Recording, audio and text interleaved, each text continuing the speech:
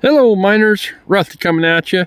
Today we're going to take a look at a Rough Ryder carbon classic stag bone, cinnamon bone stag. That's what these are called, cinnamon bone stag bow trapper. So the model number on this is RR2425, and the bone trapper's going to have this. A bow trapper's going to have this bow. They do make double bladed bow trappers. This one is a single blade. Now all of the cinnamon bone stag are done in carbon steel, and that's going to be 10 or T10. So I really like this knife. It's a single bladed knife. We have a clip point out here with that top swedge, a mirror finish on this, and then the bone stag, the cinnamon colors here. The transitions here are really good. I do feel the pin, so it's just notice when we get these bone stags here, when they put the pin sometimes down below, I don't think they can get to them to peen them or polish them. Has a spot for a lanyard and brass liners, pretty decent contact there. We got nickel silver bolsters. Again, right here you can feel the brass pin.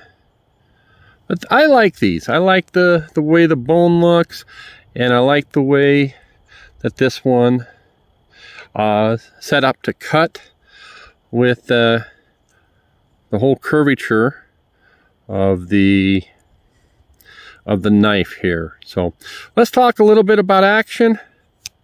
This series has half stops and pretty decent snap. This one is not centered. And the second thing I do like about this is I can just grasp the whole blade to open it with the nail nick there. We're sitting about, I'd say we're sitting about a 6. So half stop, nice, and you can see the oil working its way out. So we do have, it's kind of clean in there. I did wash it, now I've oiled it, and I just think it's going to get better over time. But that's what we're looking at right there. It's a nice carry.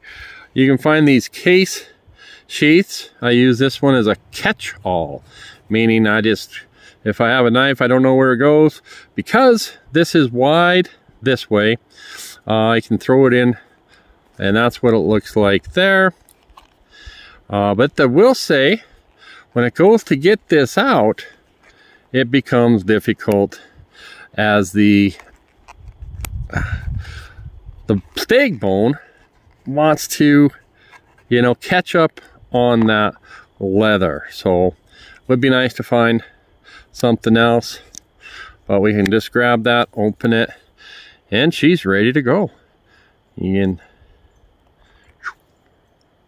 So I do plan on, I have collected about 6 of these cinnamon bone stags, maybe more, and I'm going to do a compilation video probably after I get all my cinnamon bone stag stuff done. So in the meantime, they're a nice series, and I think you guys will be mostly satisfied with the ones you get. So thanks.